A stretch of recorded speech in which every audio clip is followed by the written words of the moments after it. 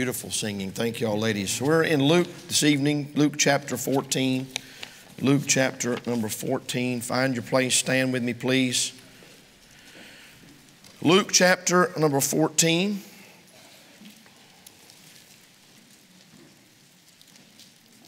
We'll begin reading in verse number 25. The Bible says, "And there went great multitudes with him. And he turned and said unto them, If any man come to me and hate not his father and mother and wife and children and brethren and sisters, yea, and his own life also, he cannot be my disciple. And whosoever doth not bear his cross and come after me cannot be my disciple. For which of you intending to build a tower sitteth not down first and counteth the cost, whether he hath sufficient to finish it? Lest haply after he hath laid the foundation and is not able to finish it, all that behold it begin to mock him, saying, This man began to build and was not able to finish. Or what king going to make war against another king sitteth not down first and consulteth whether he be able with 10,000 to meet him that cometh against him with 20,000? Or else while the other is yet a great way off, he sendeth an ambassage and desireth conditions of peace.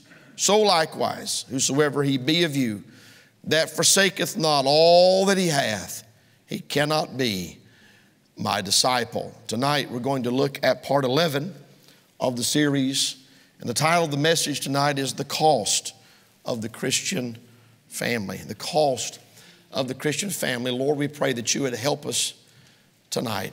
I pray that you would work in our hearts, take the word of God, minister to us, I pray in Jesus' name. Amen. Thank you for standing. You can be seated. These verses are dealing with the subject of discipleship. Jesus says, if any man come to me, in verse number 26.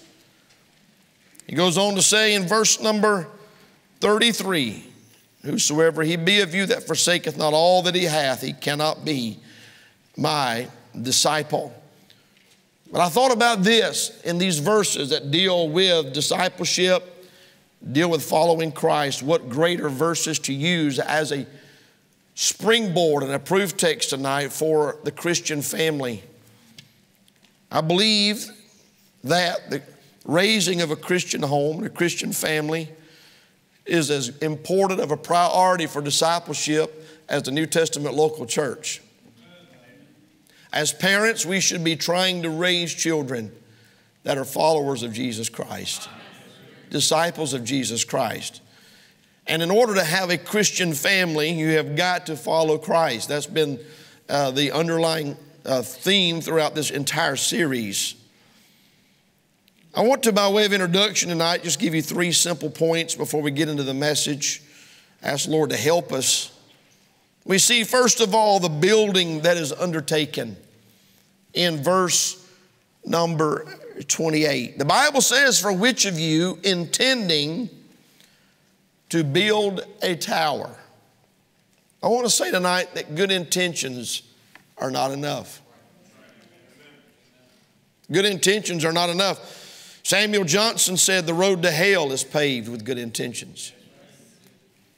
Thomas Edison said a good intention with a bad approach often leads to poor results. Well, what a quote when you're looking at many times a Christian family. And parents sit through series like this, messages like this, and they congregate in the altar at the end of the service and they say, we're going to have a Christian family. And they fully intend to. They've got all the plans in the world. They have these visions of grandeur. They have these ideas of the kind of family that they want to have and the kind of marriage that they want to have and the kind of children that they want to have. They imagine and they envision and they have these intentions of the kind of testimony and the reputation that they want to have as a family. But that's not enough. The building that is undertaken. Secondly, we see the burden that is unpleasant. For which of you intending to build a tower sitteth not down first and counteth the cost, whether he have sufficient to finish it. See, it's easy to imagine. It's easy to dream. It's easy to sit back and picture in your mind the kind of family, the kind of home that you want to have. It is easy to walk down the aisle during the invitation and have good intentions. It's another thing to do all the homework that goes into counting the cost. Counting the cost is a lot of trouble.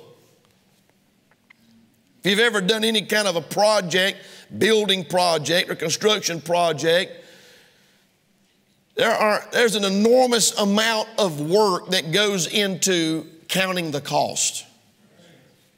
We would say it in the construction industry, we got to figure up our materials. That's how we say it. We got to figure up the materials. And I don't care how much construction you do. I don't care how long you've been doing it. I don't care how much experience you have. Every project requires its own individual counting of the cost.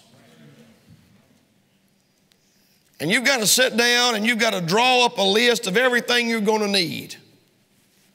Understanding that you're going to forget something. Understanding that you think, okay, I got it all figured out. I don't care if you're building a doghouse. I don't care if you're building a shed. I don't care what you're doing. I don't care if you're doing a room addition in your house or remodeling something. There is a lot that goes into it. There are a lot of hidden costs. There are a lot of unexpected expenses. There are a lot of details. And before you start the project, you better make sure you can afford to finish it before you start. Requires a lot of planning. Requires a lot of decision making. It requires a lot of research. It requires, here we go again, a lot of math. You got to do the math. That's what's happening here in verse number 28. You're counting the cost. There's your math. You got to work out the math problems. It's painstaking. It's very detailed. There are a lot of things that if you're not careful, you'll overlook.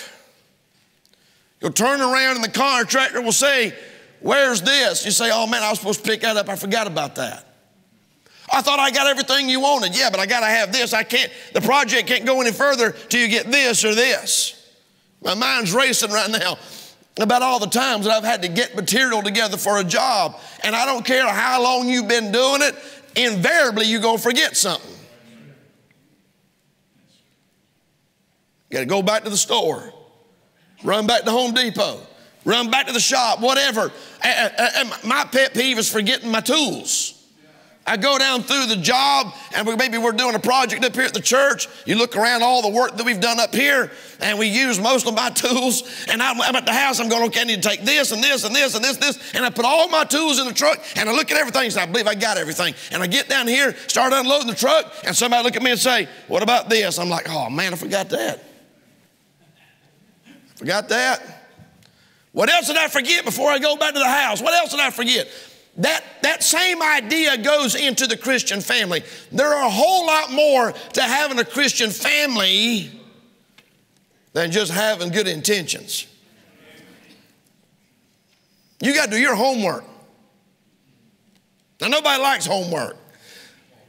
But you can't have a Christian family without homework. You can't have a Christ-centered home, come on y'all, without homework. It's not going to happen by accident. Just like this trim didn't make it up on this wall by accident, these columns and beams and the stonework didn't just overnight. I mean, I had when I envisioned doing this project, I got on the computer and I did some renderings and put some 3D renderings in there and I had them throw it up on the screen and I said, church, this is what we're going to do. And I was like, yeah, that looks great. Hey, it looked great on the computer. It looked good on paper, but it didn't make it happen. We got a lot of people that think they want a Christian family till they realize what all goes into it.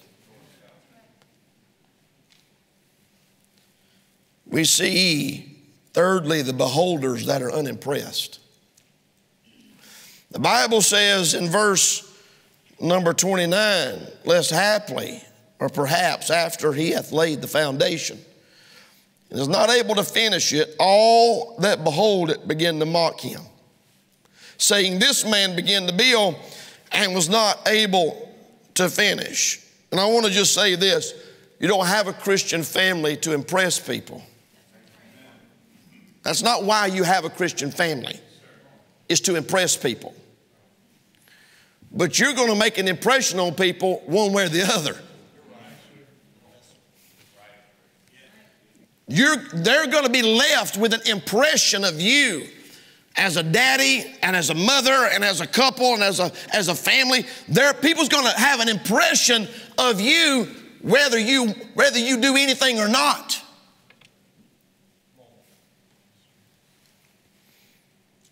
People are watching. New Christians are watching. It's going to get quiet, but that's okay. A family that just got saved ought to be able to look at a family that's been saved for 5 years and learn something. We got a basketball team. We got two basketball teams. We got a girl basketball team and a boys basketball team. But we've got the junior varsity and we got the varsity. We got a senior. We got a senior. You're a senior this year, ain't you, Nick? Trent, are you a senior? You're a junior. All right, listen to me. We got some younger players. What's the lowest grade?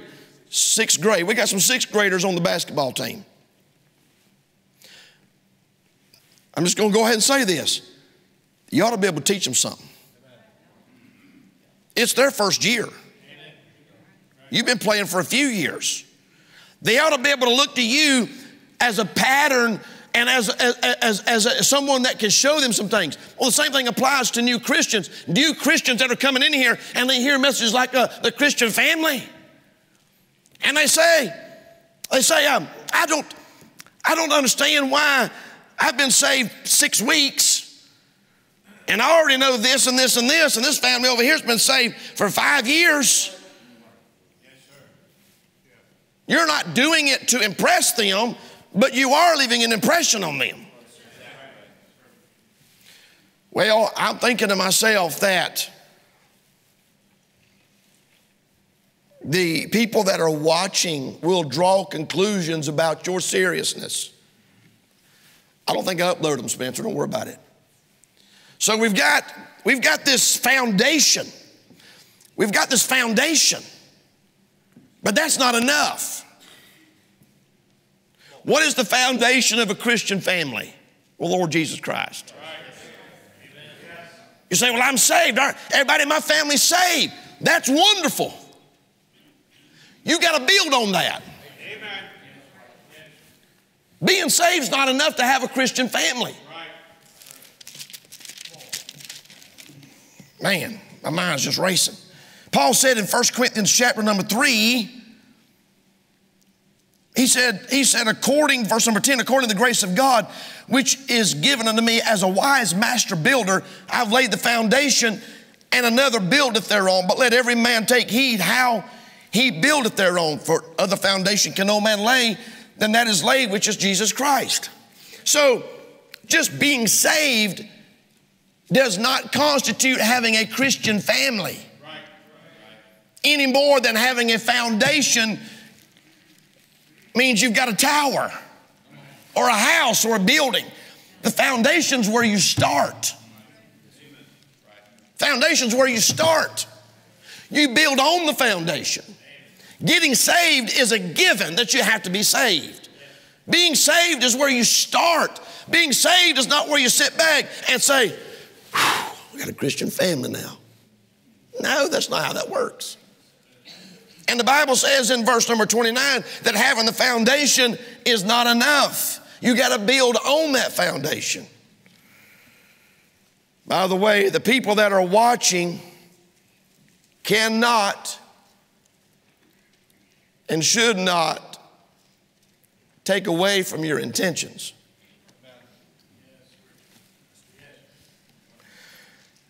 And those that are watching cannot help you count the cost. Every Christian family has got their own material list they got to get up. It's going to cost everybody something, and it's going to cost everybody something different.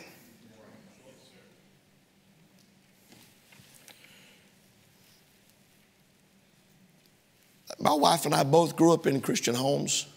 Our dads were preachers, pastors. We grew up in the ministry. We grew up preachers' kids. We grew up in church. She was preacher's daughter pretty much her whole life. You was born when your daddy was in Bible college, right? He got out of Bible college and moved to Harlem, Georgia, Deering, Georgia, and her daddy pastored her. It was her pastor her whole life. I got saved when I was 4. She got saved when she was 7. And one of the things that we did to count the cost, so y'all listen to me. One of the things that we did to count the cost about having a Christian family was we started running the numbers before we ever even got a boyfriend and a girlfriend. Before I even started courting her, I had already counted the cost and figured up what kind of material I wanted to work with. Huh? And when I get a stack of lumber from the store and I pop the bands on that thing and I got a bunch of 2x4s and 2x6s and 2x8s, some of them are all curled up and twisted and gnarly. Right. And what you do is you call those out. You put those to the side. You can use them for braces and cut them up and use them for blocks. But you don't use a bowed curved stud that looks like a banana or a rocking chair. You don't put that in the wall, you're going to have a hump in your wall. You got to go through your material. If you want to have a nice house, you got to use nice material. If you want to have a Christian family, you got to have some Christian components to work with. So before I even had a family, before I even got married and had children, I had already figured out what kind of wife I wanted. I had the criteria and prayed for God to bring that woman into my life. We was talking about this at lunch today. And Spencer and Cherith was sharing their testimony.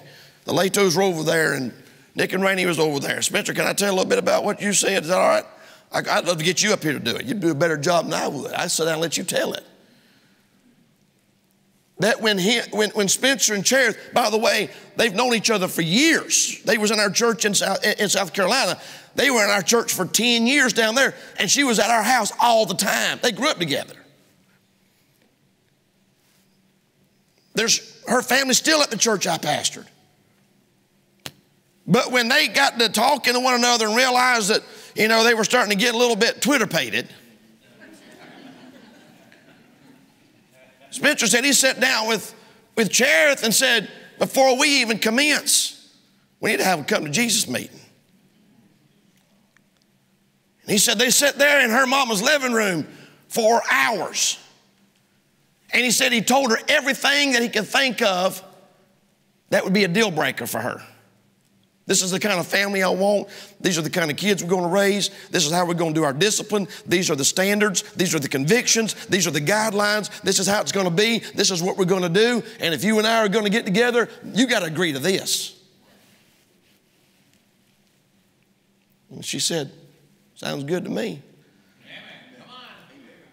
And Spencer's like, okay, now we can go to the second step.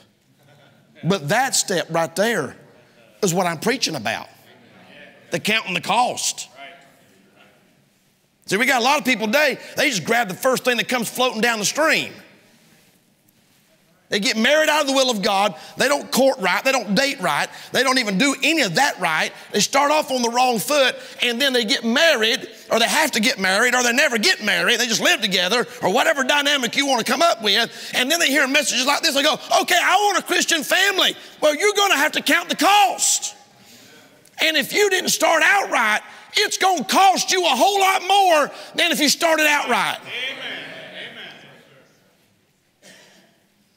Those of us that do construction projects have been brought in many times to do the next phase of the project, only to realize that what's been done before we got there was done wrong. You don't add to that. You got to back up and rip all that out, and you got to fix it before you move forward. You don't just cover up stuff that's wrong. When we was remodeling this house over here behind the church for the mission house, in my mind, I said, we're just going to go in there. We're going to paint. We're going to replace the carpet. Just do some aesthetics and make it look better. Maybe remodel the kitchen, put some new cabinets, countertops in there. And we got in there and we started looking. I was like, well, we can't cover that up. That's got to come out. And that's got to come out. And that's got to come out. Next thing you know, we got a big old dumpster out there that we had them haul off a couple times full of stuff that we ripped out before we ever began construction. We had to do a whole lot of demolition. You don't go in there and lay tile on a floor that's got 1.5 inch sag in it in 10 feet. I ran a string from one side of that kitchen to the other, and you could slide your hand up under it. So now I got to get under the house. I got to get my jack, and we jacked it up, and we put pressure-treated 6x6s in there, and boy, it was popping, and it was cracking, and it sounded like Rice Krispies. I mean, it was making all kind of racket, and they're up there going, preacher, you okay? I'm saying, if I get buried under here, just leave me. But we got to fix this. We can't, I kept saying, we can't leave this like this. I wonder how long it's been like this. I don't know, but it's fixing to get fixed. That's a good old Southern phrase right there. It's fixing to get fixed. We fixing to fix it. Amen. And before we started on the kitchen, we had to go in the basement and jack up the whole floor system and reinforce it. Then we worked on the kitchen. Well, here's what we got. We got a lot of people get saved. They come into the church. They look around and they see some Christian families in the church. They go, I want that. And they just start slapping some paint and wallpaper on an absolute mess. I don't even know if I'm going to get to my message. I guess I did upload it. I do crazy stuff. I make all this work, and sometimes I forget to upload it. And sometimes there's typos, and there's like, preacher, you had a misspelled word on there. I was like, I just did that to make sure you was paying attention. I don't spend a lot of time on the PowerPoints. But the people looking, so I thought you said you wanted a Christian family. You started out. It's like the story of the hare and the tortoise.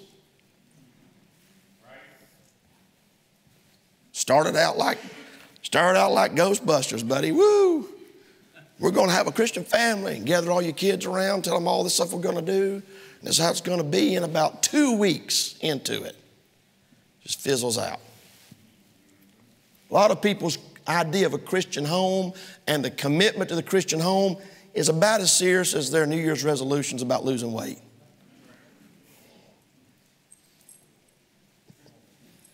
I'm going to lose weight. I'm going to get in shape. About the middle of January, they're sitting at the Dunkin' eating a dozen donuts. What happened to your diet, man? It's hard. It's hard. Just can't do it. I thought you was going to have a Christian family. Yeah, we wanted one, but man, it's hard. A lot to it. Yeah, there's a lot to it. You better believe there's a lot to it. It's going to cost you. There'll be a lot of beholders, as our text says, all them that behold it. Your co-workers on the job that you're inviting to church. You got to come to my church, man. You got to come to our church. Preachers preaching a series on the Christian family. You got to come to our church. Your pastor preaching a series on the Christian family. Yeah, he's on like part 11. Part 11. Well, your wife and kids showed up a while ago to bring you your lunchbox that you left at the house, and I'd have never in my life dreamed y'all heard any preaching on the Christian family the way they's all carrying on. There's going to be beholders. It's getting quiet in here. You don't have a Christian family to impress people, but you're going to make an impression on people regardless. Just like you don't practice basketball, guys, and you don't do all the drills so that people in the bleachers are going, oh man, he's good, he's good. You do all that so that you can win. And if you're doing it for the right reason and you're practicing and you're putting in the hours and the training, they will say, man, he's a good player. You know what else they're going to say? Man, he's garbage. That poor guy right there's got zero athletic ability. You might not be trying to impress people, but you're going to impress them one way or the other. All that behold it. Preacher, why you make such a big deal out of the beholders? Jesus is the one that mentioned it, not me. Jesus is the one that said, if you're going to build a tower, sit down and count the cost, because when you don't count the cost, all the people standing around are going to behold it, and they're going to begin to mock you, saying, this man began to build and was not able to finish. So it seems to me that ought to be some kind of motivation to do it right.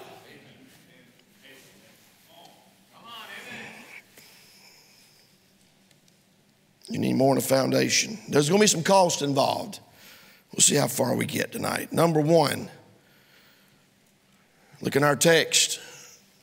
It might cost you family that want to steal the preeminence in your life. Look at verse number 26. If any man come to me. Jesus really wasn't a salesman, was he? Jesus really didn't study the modern day salesman techniques. He turned to this great multitude in verse number 25, and here's what he said: if any man come to me and hate not his father and mother and wife and children and brethren and sisters, yea, in his own life also, he cannot be my disciple. How's that for a sales pitch? Before you follow me, before we get too far down the road, let me just go ahead and tell you. Your love for me has got to be so supreme that it makes the love for your family look like hate. That's what he meant.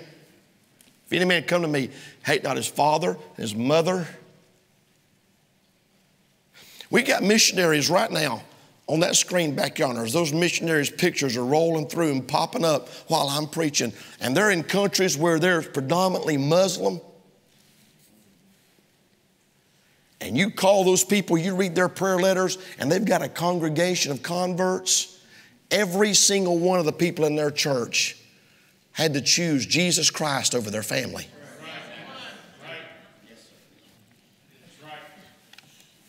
Hey, you go to Israel. Those Jewish people, when a member of their family turns to Jesus Christ and accepts Jesus Christ as their personal Lord and Savior and as their Messiah, that whole family dynamic changes. Brother Sasser will tell you. They have to make a decision. When we were missionaries in South Africa, we really had more trouble with the white South Africans than we did the Africans. The Africans had so many flavors of Christianity that it really wasn't that big of a deal. But I tell you where the rubber meets the road is when you find a man in South Africa that grew up in the Dutch Reformed Church and was sprinkled as a baby. And they make it a huge cultural thing where they dress the baby in this long white frilly gown with lace, and they have this huge family get together at the church, and the Dutch Reformed minister sprinkles the baby, and then they go home. They have this huge cookout. I mean, it's a big deal. It'd be almost in merit. It'd be almost as like a bar mitzvah or something for the Jewish community. It's a huge deal. It's family. It's culture. It's a big deal. And then they get saved and they come sit under the preaching and they realize that didn't count. That's not biblical baptism. That they need to be immersed in deep water after salvation. And all of a sudden they're confronted with this major personal crisis. Am I going to get baptized, or am I going to hold on to my family traditions? I'm going to tell you something. I was shocked at how many grown men, I'm talking about men married with kids and a job and a house and vehicles, said, I can't get baptized. That's going to hurt my mom and daddy's feelings. And then you read verses to them like this right here and say, that's what he's talking about.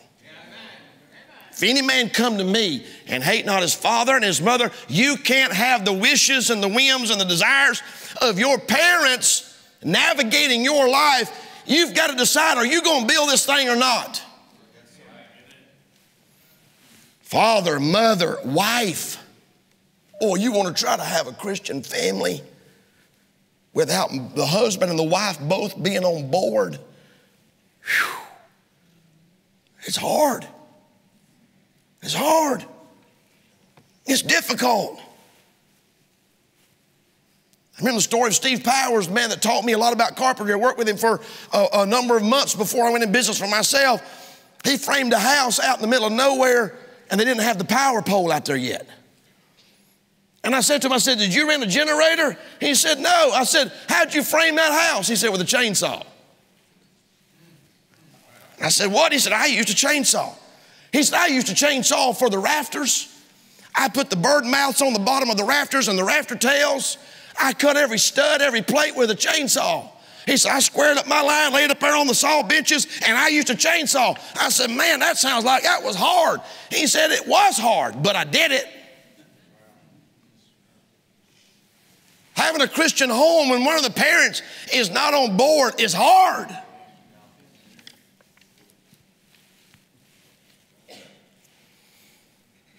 Father, mother, wife, children. My children don't really want to have a Christian family. It's not up to them. It's not up to them. I'm amazed at how many parents let the carnality of their children dictate the spirituality of that family. Unbelievable. Train up a child in the way he should go, and when he's older, not depart from it. Fathers, provoke not your children to wrath, but bring them up in the nurture and admonition of the Lord. The children don't get a vote on whether or not you have a Christian family. You lay down the rules, and you lay down the law, and you establish the chain of command, and you have the biblical precepts and the teaching, and you pour it into your children. And brethren and sisters, family. We're talking about family. Family that will steal the preeminence in your home. Your children's aunts and uncles. You might have to pull back. Yes, sir. We're talking about the cost. Is everybody still with me? But I want my kids to know their aunts and uncles. How well do you want them to know them? How willing are you to have your children exposed over extended periods of time to men and women that are not saved, that are living in rebellion to the Word of God? How important is it for you to have a Christian home? Are you willing to pay the cost? Because it's going to cost you something. Preacher, I want a Christian home, but man, I just can't handle no drama in my family. Well, if you have a Christian home, unless everybody in your whole sphere is saved, you're going to have drama. You're going to have drama. I'm going to go ahead and tell you. It's going to happen. Grandma and grandpa ain't going to approve of your discipline methods. They're not going to even, maybe some of them won't even approve of you putting your child in a Christian school. They'll give you a hard time about you putting your children in a Christian school. And they'll say things to you like, well, we put you in public school and you turned out all right. And you're like, yeah, I was a drug addict. What are you talking about? I was a drunk. I was a whoremonger. I was a fornicator. I was a blasphemer. What do you mean I turned out all right? I turned out because I got saved. I don't want my kids exposed to that mess. I don't want my kids exposed to the teaching of humanism and evolution and Marxism and socialism and transgender ideology. I don't want this shoved down my children's throat. Sex education and a bunch of drag queens reading to them in the library. I don't want my kids around that. You got family members that's going to have a problem with that. You better make your mind up whether or not you're willing to pay the cost. You better make your mind up. Having good intentions is one thing, but you need more than a foundation to build on. They're going to give you a hard time about the Christian school. They're going to give you a hard time about your kids being down here at church. You take those kids to church for everything. They ain't got a problem with them having ball practice every night. They don't have a problem with them having Little League every Saturday. They don't have a problem with none of that stuff, but bring them down here where God's at, and they got a problem with it. If you let them dictate, you won't have a Christian family. I know what I'm talking about. This ain't my first rodeo. Watch grown men and grown women completely cower to their unsaved family members. brethren and sisters, yea, in his own life also. There's going to be things God wants you to do that you're not going to want to like to do.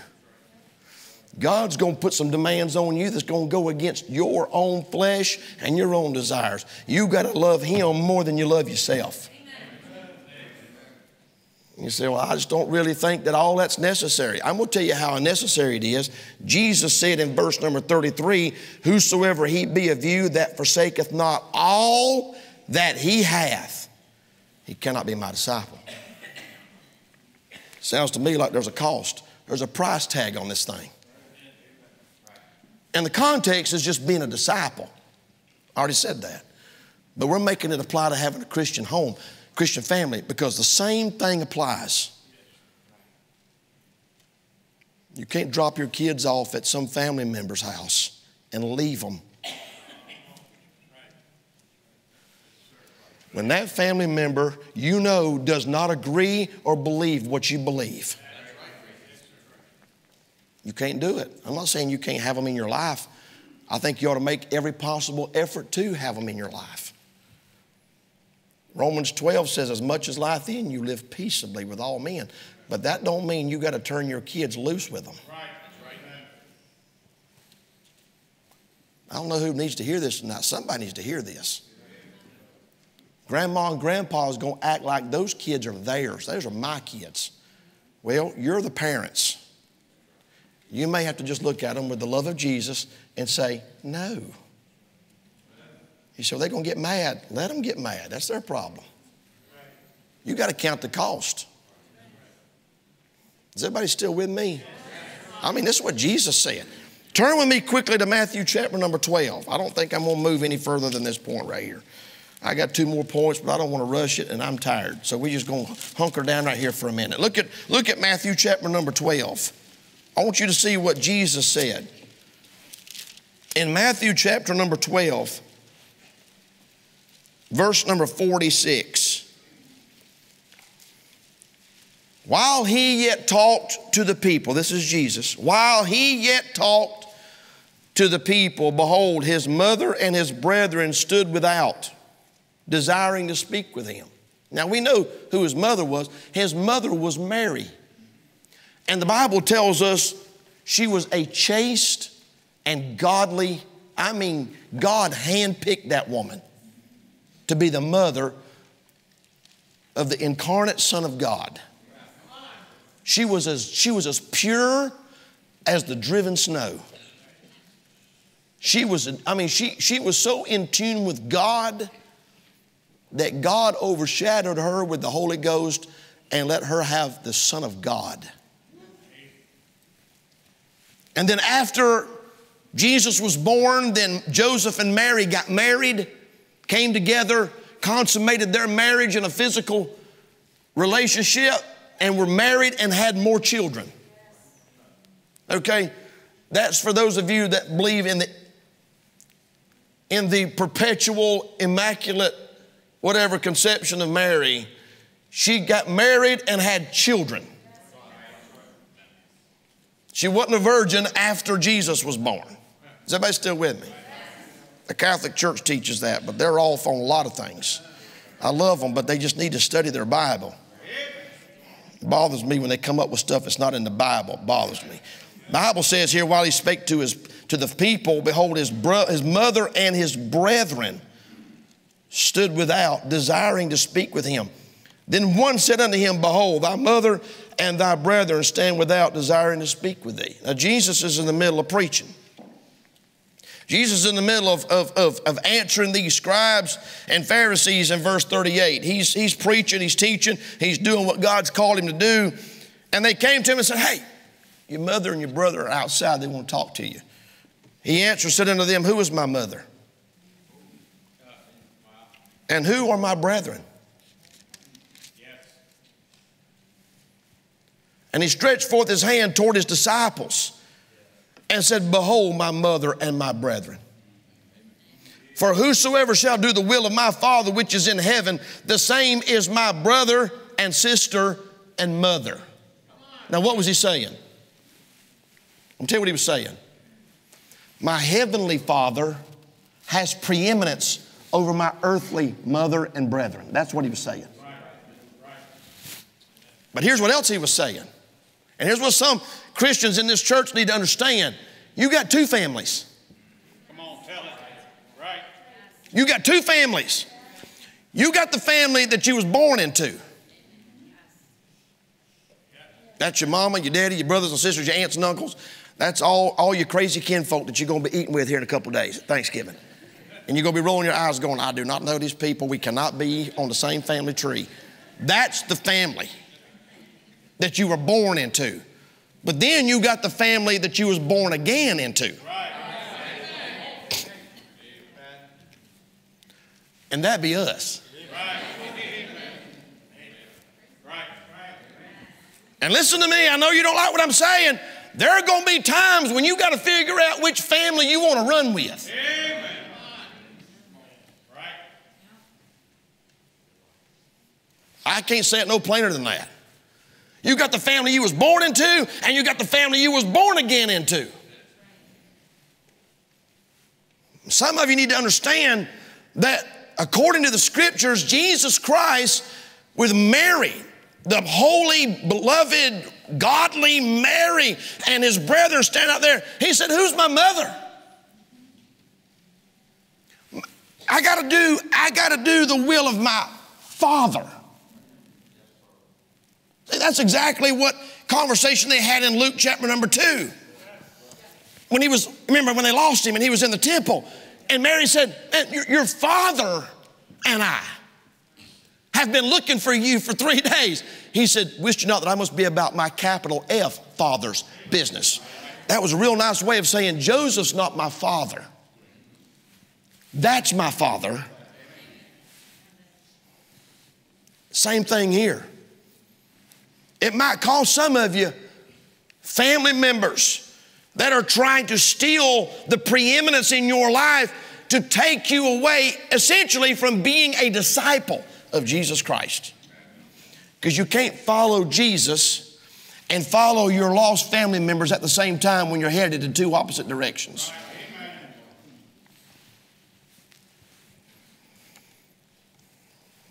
Just learn to say no. Listen to me. Man, you can't teach your children to say no to peer pressure if you're not willing to say no to peer pressure.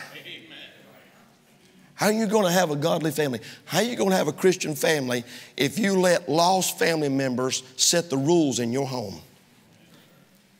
You leave your kids over there and they start popping in movies and they start popping in CDs and music and junk, and your kids are sitting there in a hellhole. And every time you get them back from your family, you got to get a pressure washer out and knock all the filth off of them. That's serious. It's serious. And not all families can get together and have a great time over an extended period of time without, at some point, you got to say, folks, it's been great. We're going to bounce. Slip in there on Thursday and eat a turkey leg and crack a joke with Uncle Lamar and hug Aunt Lucy. And then when the profanity and the filth and the blasphemy starts and they start pulling the beer out of the refrigerator and they start cranking the music up and lighting up the marijuana, it's time to bounce. Love y'all. Appreciate everybody. It's been great. We got to go. Where are you going? We got to go. Where are you going? We got to go. Where are you going? We got to go. So they want to make a big deal out of it. We got to go. We got to go. Can't stay. We got to go. Well, why y'all got to leave? Y'all just got here. We got to go. We got to go. We love y'all. We got to go. You ain't got to be a jerk. You ain't got to be mean. You ain't got to be hateful. But you got to get your kids out from under that.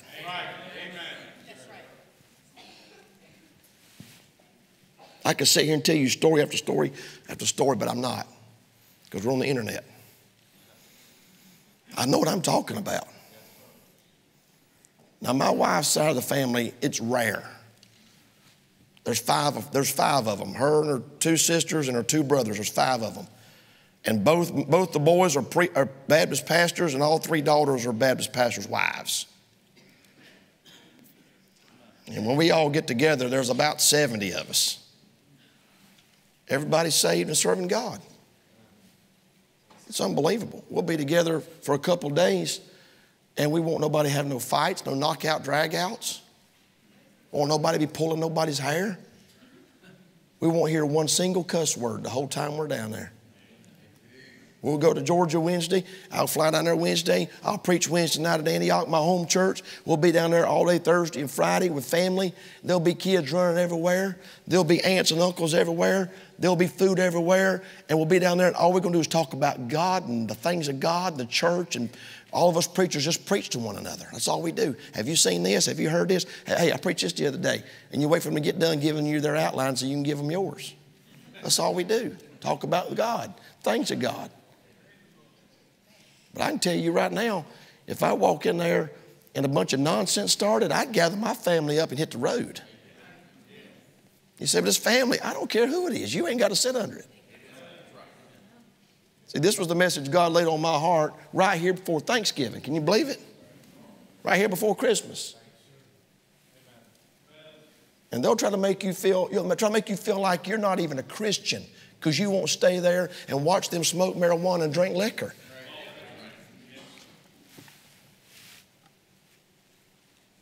Man, I got 2 more points, but I better stop. Somebody needed this tonight.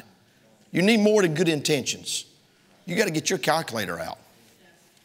Do I really want a Christian family? Is it really important to me to keep my children pure? Because it don't make no sense to me to bring them to a church like Calvary and put them in a school like Calvary Baptist School and then drop them off in a hellhole. That doesn't make any sense to me. I'm sorry, I don't understand the logic of that. That's like taking your dog to the groomer to get shampooed and get his hair cut and put a nice little a collar on it and then take it and drop it off in a hog pen. How much sense would that make? You just undid everything you just did. And God ain't the only one that sows seed. The devil sows seed. And some of y'all need to go back, listen to that message I preached last year on the wild grapes. Where did the wild come from? I tell you where the wild grapes came from. That vineyard was planted with choice vines. Choice vines. The best vines in the most fertile hill, and the man pulled all the rocks out and put a fence up and built a tower, and he built a wine press, and when he went to get the grapes, they were wild. You know what happened? Cross-pollination. Wild grapes over there, the pollen carried by the wind, landed on those perfect, beautiful, choice vines with so much potential and ruined them. Amen. And that's exactly what the devil wants to do with your family. He wants to cross-pollinate and undermine your efforts to have a Christian family. I wonder this evening, with the pianist coming, somebody needs to get in this altar right here before the holidays and say, Lord, I need wisdom. I need wisdom. I need spiritual discernment. I need courage. I need a backbone. I need some grit. I need a whole lot of love. I need a whole lot of wisdom. You're going to find yourself this week, Thanksgiving week, you're going to find yourself this week in a position where you've got to make a decision. Do I sit here or do I get up and leave?